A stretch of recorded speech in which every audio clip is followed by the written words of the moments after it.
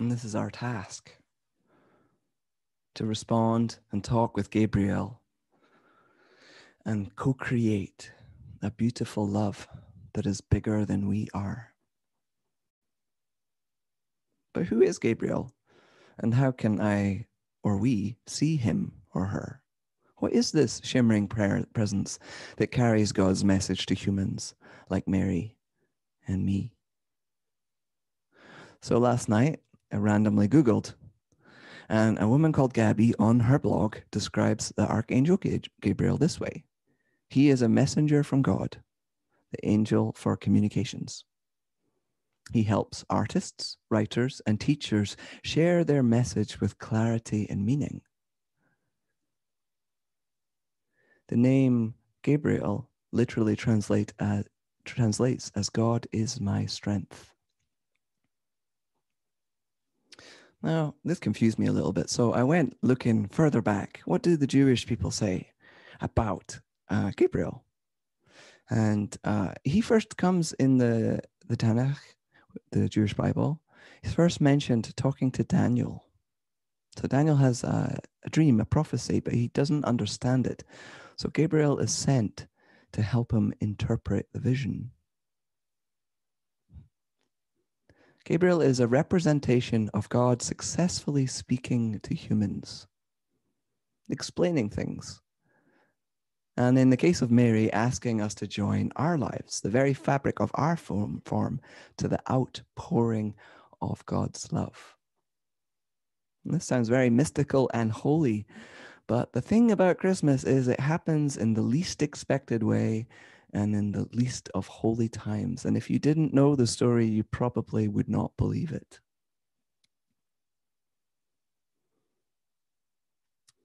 Can't help but jump back to last week. We were doing the Transgender Day of Remembrance.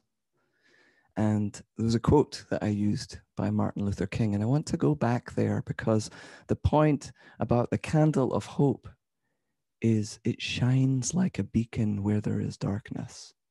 That's where you can really strongly see it. So let's go back to Martin Luther King talking about darkness and hate. Here's what he said: hate begets hate, violence begets violence, toughness begets a greater toughness. We must meet the force of hate with the power of love. Our aim must never be to defeat or humiliate the white man, but to win his friendship and understanding. Dr. King goes on to say the ultimate weakness of violence is that it is a descending spiral, begetting the very thing it seeks to destroy. Hate cannot drive out hate. Only love can do that. And last week I went on to say, let love define you. This love that brought you into the world and that will also take you out on your deathbed. But something I didn't share last week was how incredibly powerful this path of love and peace is. If we align with creation and yield to that outpouring of love, if we grow and co-create our being within this sacred balance of the cosmos, amazing things happen. Here's a quote by a Franciscan saint called Angela of Foligno. And she had a lot of mystical experiences. So here's what she wrote. Immediately the eyes of my soul were opened, and in a vision I saw God's wholeness and the wholeness of creation in the sea and also in everything behind the sea, in outer space. I saw nothing but God's power and God's presence. It was totally indescribable. My soul was overcome with wonder at everything. I shouted, the world is pregnant with God. That's when I understood how small creation is when the enormity of God is considered. God's power fills the seas and everything beyond it. I love that phrase that she has. The world is pregnant with God. Now, how this relates to the hope candle in my mind is this. Hope is not wishful thinking. It's a deep recognition and beholding of the sacred right in front of us. Krista Tippett writes, hope, like every virtue, is a choice that becomes a practice, becomes a spiritual muscle memory. It is a renewable resource for moving through life, not as we wish it to be. And today we're going to talk about hope as a spiritual practice so that we can light that hope candle in ourselves, in our own lives. So how does a spiritual practice of hope begin? Well, it begins with, as I said, a recognition of God's presence, a beholding, a seeing. But it's also, there's a mystery there because this is the start of the Christian liturgical year. And recently we had the start of the Celtic year for Halloween. The year starts in the empty womb, the blank slate, the womb and the tomb, the death and the passing of the past year, and we are handed a blank slate. So when I say that hope begins with recognition and seeing, it includes mystical seeing. And it starts with awe, the innocence and wonder of our child self, something we all have access to. Ken Wilber, I don't recommend you go and read Wilber, but he talks about spiritual development a lot. And he says that we're holarchy, that every aspect of who we are doesn't just vanish. We incorporate that. We are a holarchy and not a hierarchy. And I love that idea for humanity as well. So returning to the awe of a child that is still within us, a keen interest in life and death. When I work with children, especially if we're out and we see baby animals or a dead creature, they're fascinated by it. They go straight up to it, trying to understand how life can be. Now, if we retain that awe and align it with praise, we can interact and connect with this outpouring of God. That's how it begins. To hold the awe and align with it our praise. Here's a brilliant example of how to do this. Psalm 144 by Christine Robinson's interpretation. Let me see if I have, yes, I have this for you. I am awestruck, Holy One, at the beautiful and boundless universe, gestated over eons with love and care. Your creative intent envelops the world like a cloak. I see it shining in the heavens, hear it whispering in the winds, feel it crackling in the fire. For you energized the dust of the universe, the galaxies, the stars, the planets, right down to this jewel of an earth. You birthed her like a golden babe from the fires under your heart. She cooled, wrapped herself in water and in air. The waters receded, the mountains rose, storms shaped and softened the landscape, and in time she gave birth to life in her seas. In the eons, life evolved into myriad forms, each with its own niche in your scheme. With your love, she taught each its place, its work, its song, and humankind. You birthed us too, gave us the world as our home and food, bread to eat, wine to make our hearts glad, herbs for healing and oil to soothe our skin. You gave us many songs, many powers, and put a restlessness in our hearts. We could seek you always. O Holy One, how manifold are your works. In your love and play you have birthed them all and raised them up. I will sing your songs all my days and care for all that you have created and keep my heart ever open to your love.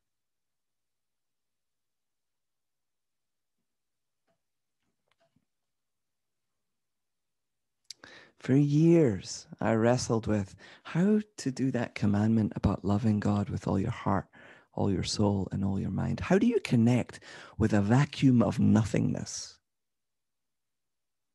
I think this is where Gabriel comes in.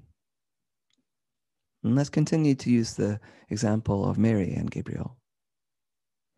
When the angel Gabriel, the shimmering form that carries the message from God, when Gabriel arrives on her doorsteps, she responds, attends, listens, and says yes. I urge us to apply this story to our lives. Now, we can make Mary into a saint and a deity and put her up on a pedestal and petition her to act on our behalf, or we can co-create with her and join our voice with hers. And I believe that it is urgent and vitally important that we learn and model Mary's response to God.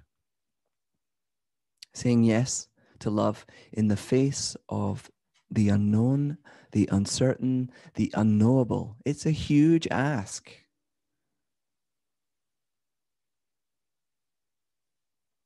And it starts by having the eyes to see the sacred all around you.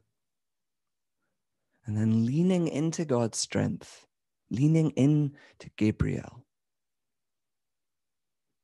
And then when the time is right, you will naturally follow through on this with your actions.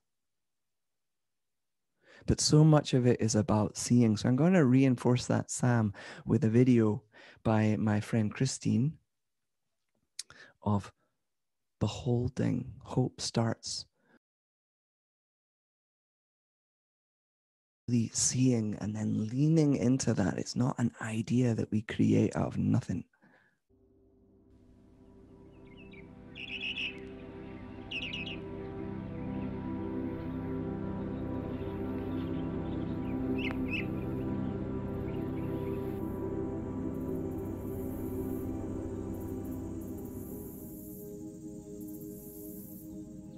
Listen to how everything sings. The streams and stones, leaves and branches, fish and fur-covered ones, birds leading the chorus. See how your desire to praise is echoed in every living thing. How in quiet moments the heart is moved to gratitude for all of creation, for the lavish abundance of it all. How nothing is earned, no achievements are needed. May you simply show up with breath, blood, and bones, and your loving attention to hymns erupting everywhere, until you can no longer tell where yours begin and nature's ends.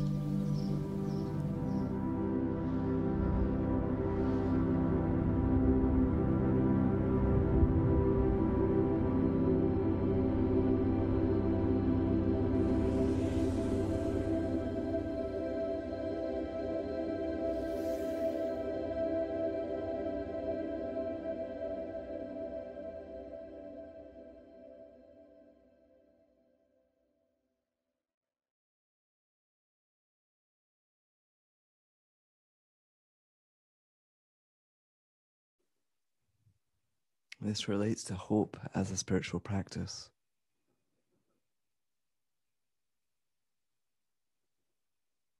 If we go back to Krista Tippett, who said that hope becomes a spiritual muscle memory. We use it as a spiritual practice, and then it becomes a spiritual muscle memory that we respond from. One thing I'd like to note is that Mary continues to say yes through her actions, deeds, and care. She doesn't give up the baby for adoption or get rid of him when he's a teenager, telling the people in the synagogue the way God is. And when he's in his 30s and sharing his ministry, She doesn't stop following him when he gets in trouble with the authorities. No, she's there from the very start, from saying yes to Gabriel right to the moment where she's at Jesus' feet and watches him take his last breath and return to the source of God. Part of how we use hope as a spiritual practice is consciously turning our reactions into the yes. Yes to God in the stranger. Yes to people who are different than me. Yes to this day. Yes to my marriage again today. Yes, I make space in my family for the vulnerable teenager. Yes, I share my heart and my possessions over again. Yes, I care. And this is surprisingly difficult to do. To focus on God so that you stop that self-righteous ego narrative and the scarcity thinking from sneaking in to speak first in your thoughts. Richard Rohr says, if you start with a reaction of no, it is very difficult to get back to yes. And like gratitude, hope has a prerequisite state. Now, what I'm getting at here is what Brene Brown found in her research on gratitude, that grateful people are not the people who have the most circumstance to be grateful for.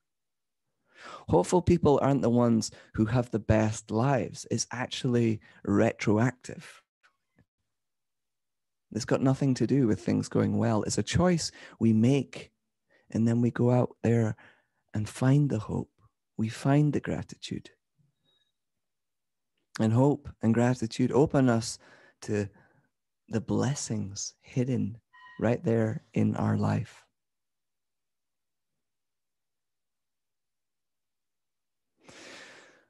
In summary, hope starts with recognizing power and beauty and the presence of God all around us, and then leaning into that strength.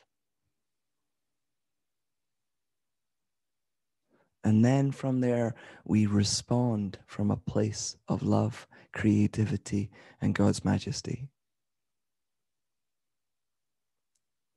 Close in prayer. May we simply show up with breath, blood, and bones. May we show up with our loving attention to the hymns erupting everywhere, to your holiness, until we can no longer tell where our yes begins and the yes of your cosmos ends. Amen. So may we know the hope that is not just for someday, but for this day, here, now, in this moment that opens to us. Hope not made of wishes, but of substance.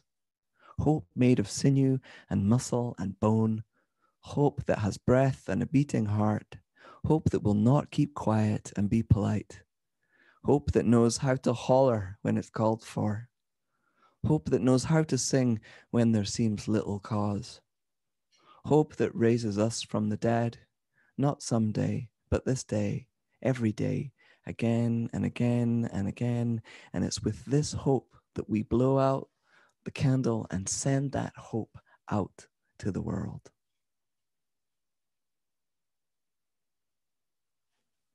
Amen.